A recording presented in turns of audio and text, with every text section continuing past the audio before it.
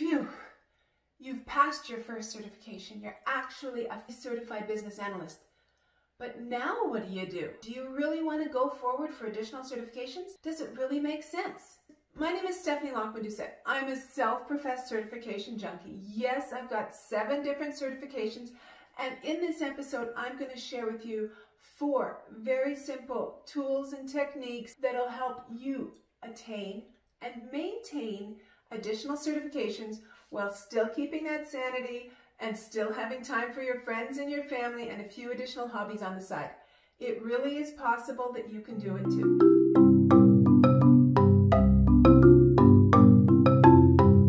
This is the last installment in a 4-part series on business analysis certifications. Check the section below and you can catch the links for where the other 3 episodes can be found. First little tidbit I'd like to share with you is it does get easier. I know that first certification was hard. If you're a mid-level career professional, you've been out of school a long time, you've forgotten how to study, you might have a family, and it's hard to navigate all of that to get back into the school mode, to understand how to study, to actually get that certification. It's a lot of work.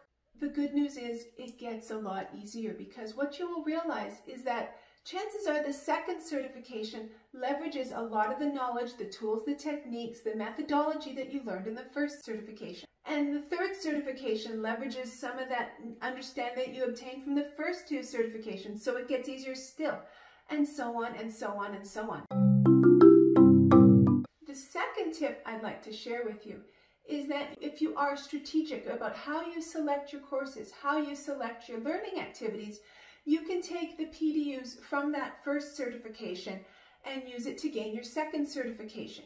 And then taking those PDUs for the first and second certification, you can train for the third certification. It really is that easy. Third tip that might be useful for you is recognizing that when you do engage in a learning activity, that you can apply those PDUs against multiple different certifications.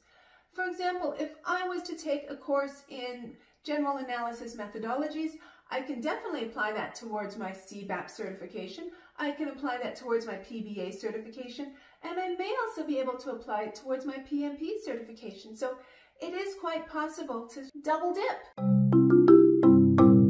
And finally, my last word of advice is to be the architect of your own career.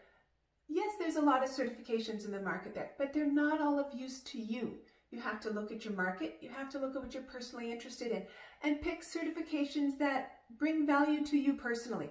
So there you have it. Very quick 4 little tips on how you can obtain and maintain multiple certifications to help extend the breadth of your business analysis skills and capability, as well as provide additional value to employers. Because additional learning provides additional perspective, provides additional insight, provides additional value.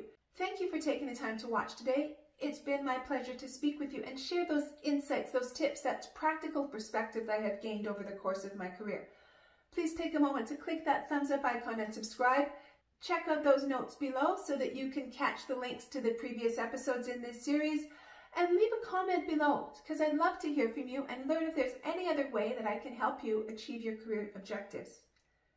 My name is Lachman-Doucet, and this is Projerra, Practical Perspectives in Project Management and Business Analysis. It's been my pleasure to speak with you today. Until we meet next time, take care.